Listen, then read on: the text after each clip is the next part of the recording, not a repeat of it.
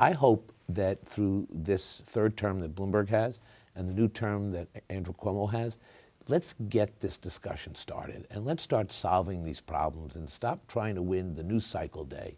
And let's try to create a real solving the problem of this structural deficit that's going to eat away at us. And you know, Ken, the difference between the 1970s and today is way back when ultimately business had to be in New York, right? You had to do it here because you couldn't do it anywhere else. That's not true today. New York has to aggressively market ourselves as a place where people will want to come here, continue to be this magnet city, but we also have to make sure that we can get the next generation of ideas and business leaders here, and we need a strong union labor workforce, the men and women who make a big difference in this city.